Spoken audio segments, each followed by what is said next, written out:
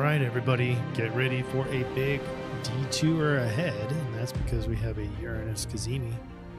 We're in the beginning stages of a Taurus new moon cycle, and should be nice. How was everybody's new moon? We're kind of hunkered down here in the Ozarks, kind of waiting for the big storm to come through, but we don't know if it's going to reach us yet. So that's where we stand. Weather, it's been crazy, hasn't it?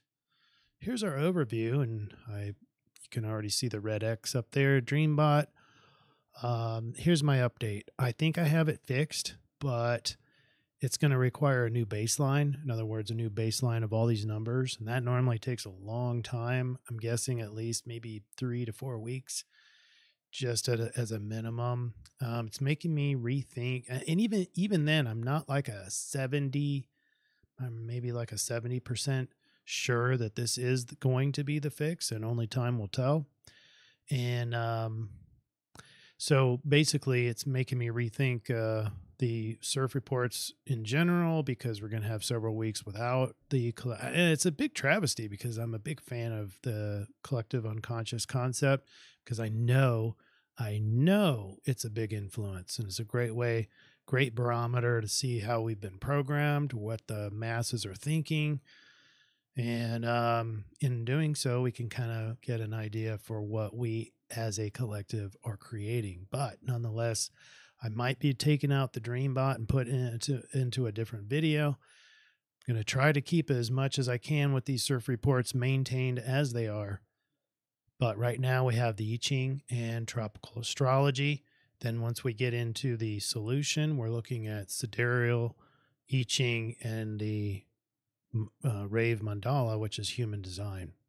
Okay, so let's get into this. I-Ching 10 is treading carefully, and it's pretty obvious what that is referring to. The main themes in the Tropical Astrology is Taurus and the fixed energy, and we have right there is the Venus and Jupiter that we've been talking about for a while, but now this week Uranus and Sun going exact, and Sun conjunct, basically Sun, Uranus, and Jupiter all conjunct, and then Venus has a sextile over to Saturn that we'll talk about.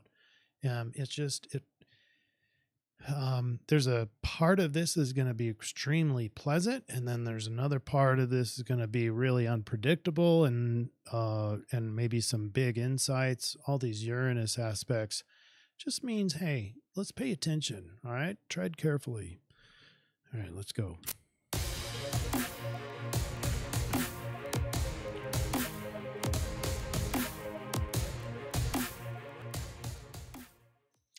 And it is my pleasure, my absolute pleasure, to shout out 4 people for the Best Comment Award, because it's a 4-way tie. John Doe, Madame Michelle, I believe that's a French name. If I'm wrong, I'm sorry. Terry Ann and Paula Bizak. Congratulations, all 4 of you, and thank you all for your comments. They are wonderful, and they are contributing to the algorithm, so I appreciate you. Here's where we would normally talk about the Dreambot, but that's a pass, and we'll give you the big picture. You are here in this little blue band. We're just after a Taurus new moon, so we're in the early part of like the first quarter phase of the Taurus cycle. We're still in the Aries eclipse cycle, which will span about 6 months, and so that's that. And then we do these energy windows, so better represented down here where we've got the gold rush energy window. It's primarily because of Jupiter and Uranus and all the fixed energy of Taurus, and Uranus is in there as well, but that energy window ends, and the archetype switches more to a social engagement somewhere around the 23rd, and that is correlated with Venus, who is the ruler of Taurus, going into Gemini. The Sun will go into Gemini a few days earlier, And then once Venus leaves, that's when the energy window shifts. But we are talking about this sliver here for this surf week.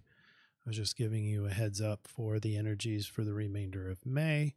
Now let's get into the week that we're in question here.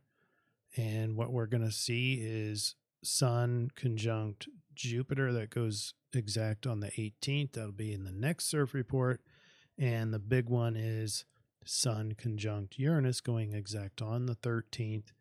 And you're also going to see Sun parallel with Uranus, and I'll talk about that later. It just means that is a Cazimi. We're going to have Uranus Cazimi. And our detour energy, it's the unpredictability of Uranus on steroids. That goes exact on Monday.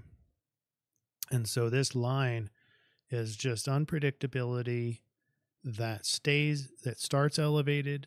It's going to stay elevated. And there's going to be some other events on Wednesday, i.e. the first quarter. Moon is motivating energy and in a big old square. So we'll talk about that here in a second. All right, Thursday, the 9th. Got a lot going on here.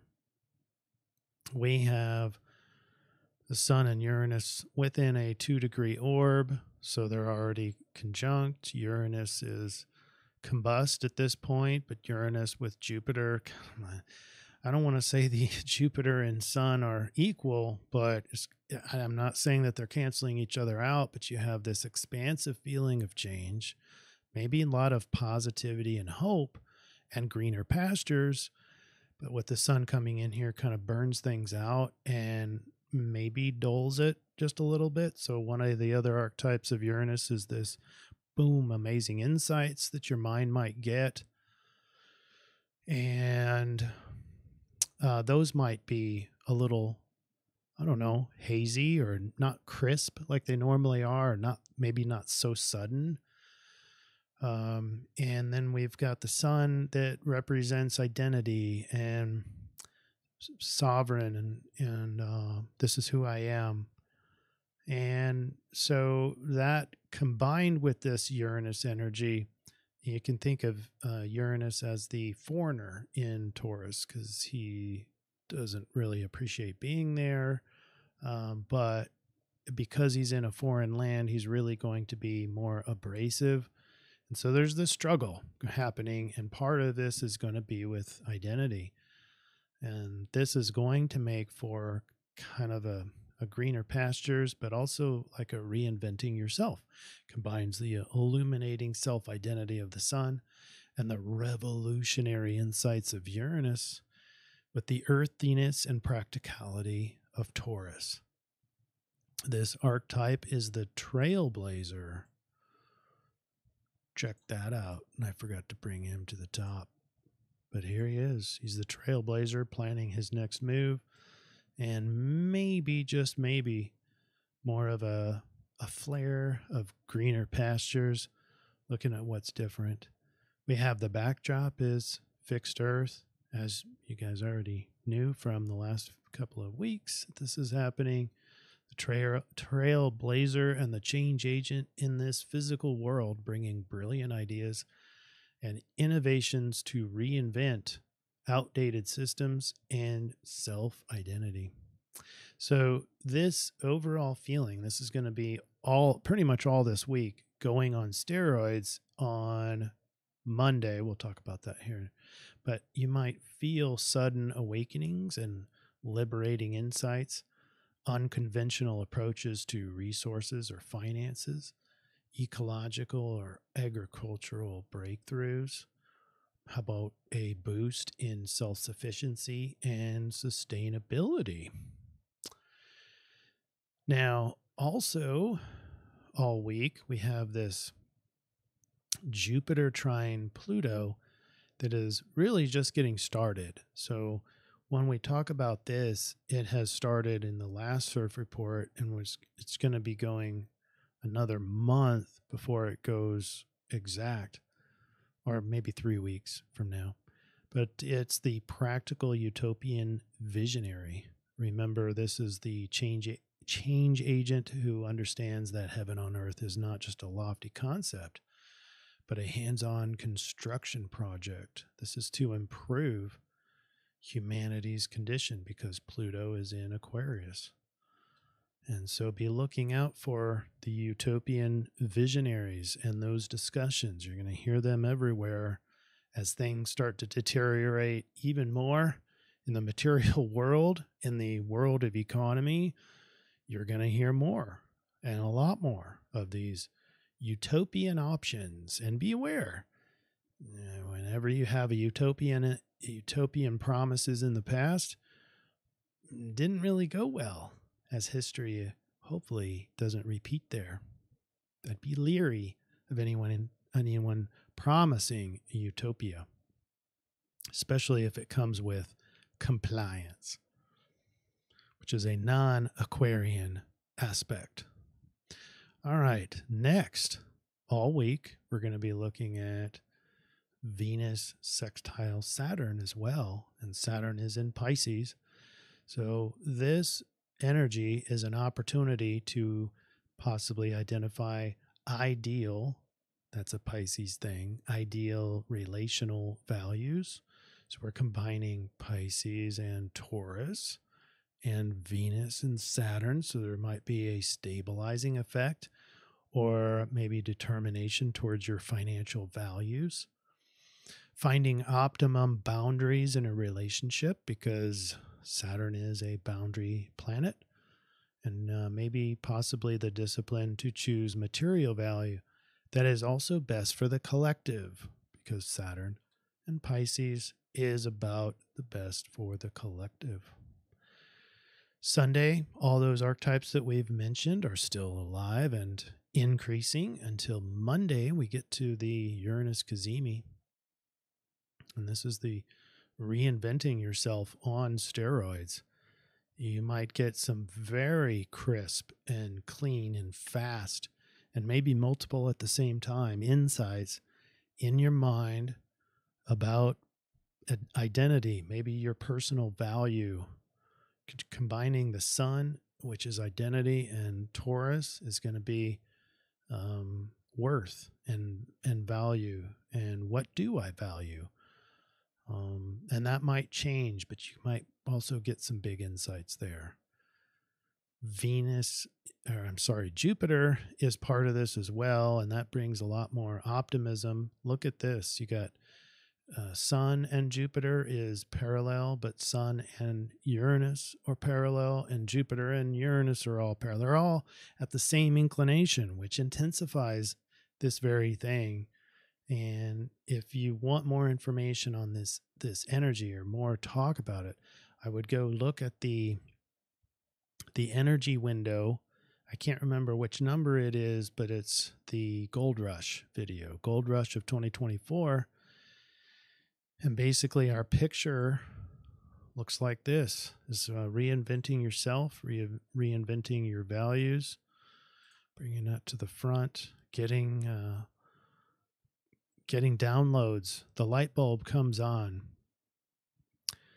Now, some other feelings that you might have with this, maybe some restlessness and impulsive changes, destabilizing shocks or upheavals, financial or resource-related instability, right?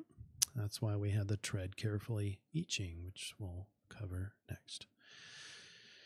Today is the 14th of May. This is Tuesday.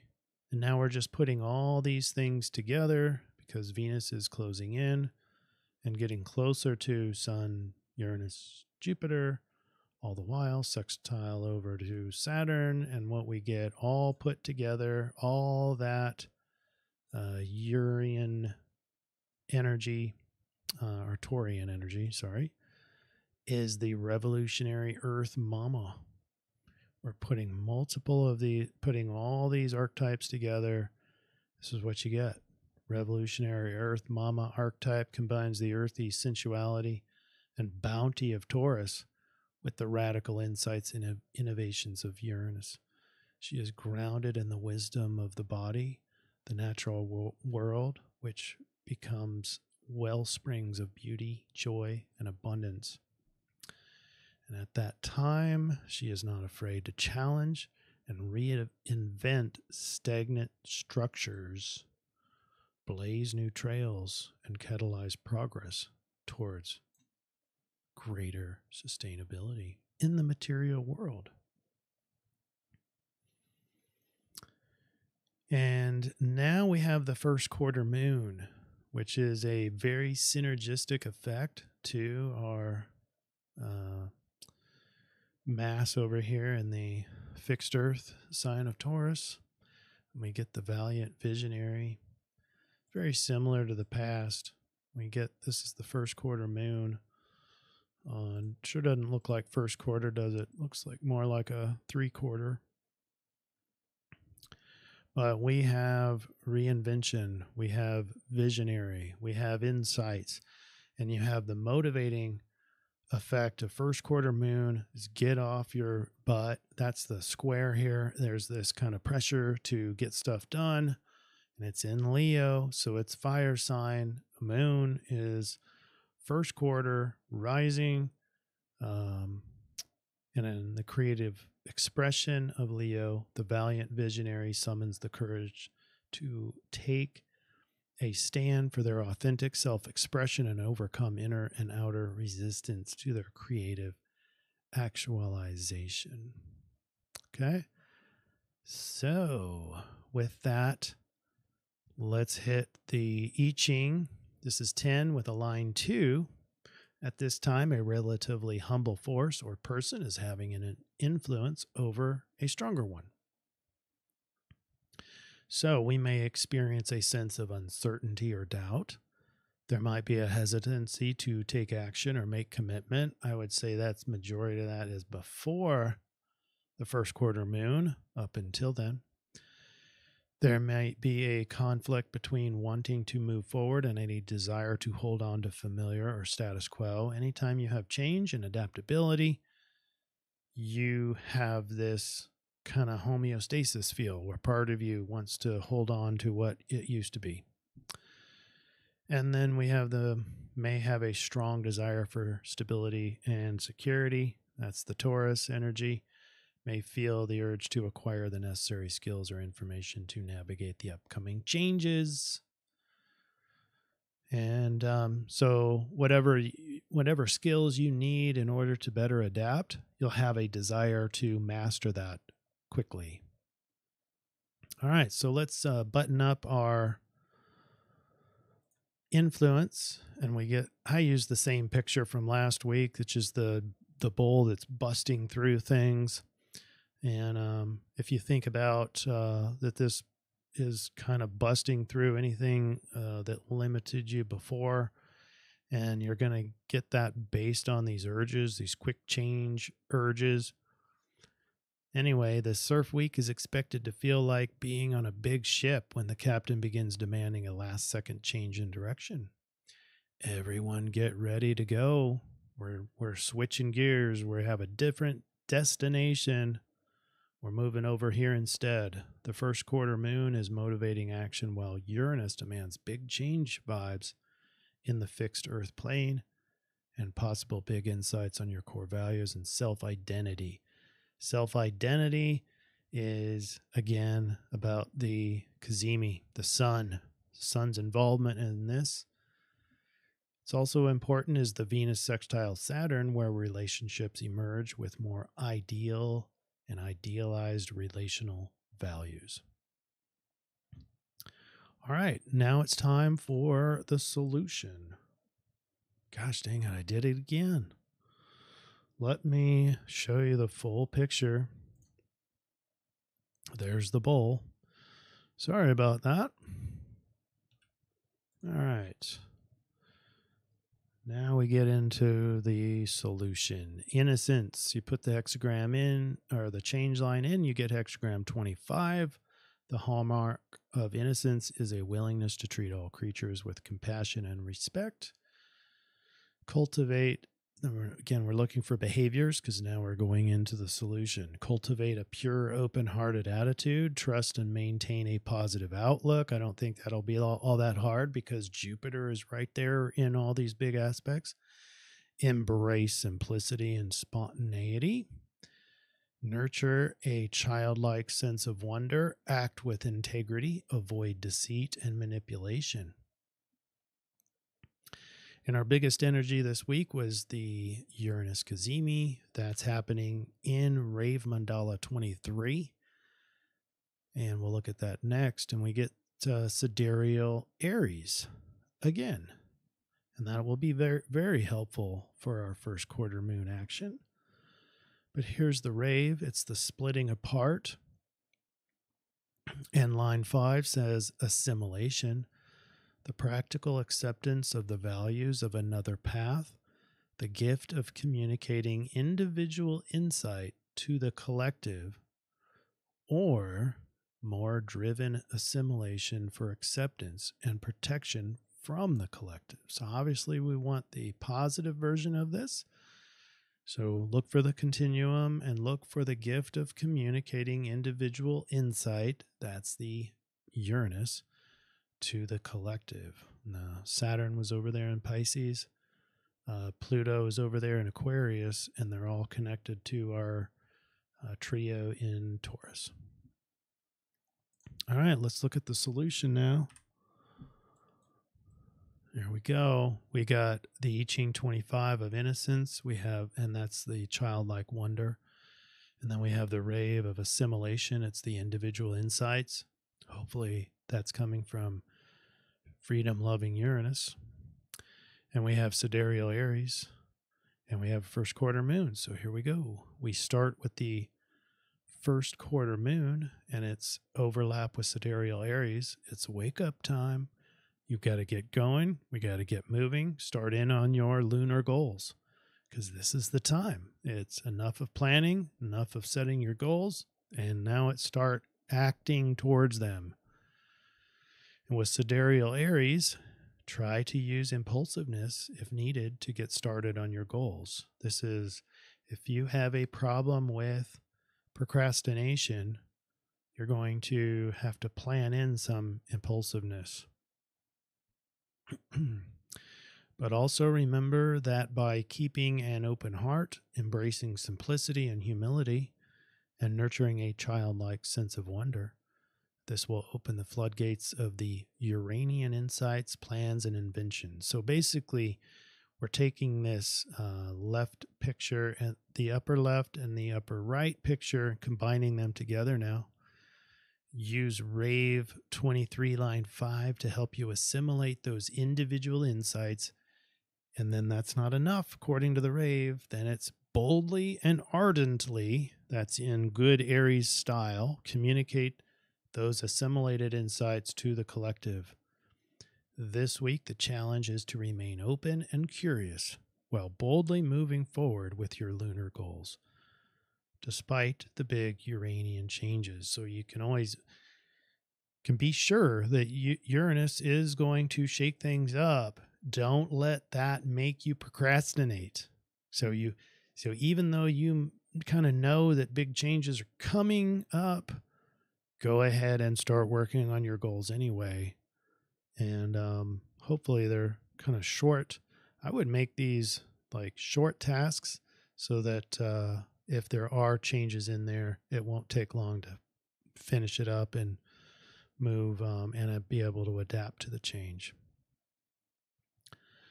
All right, so now what I want to do is also some more announcements that I forgot to mention earlier is the energy windows.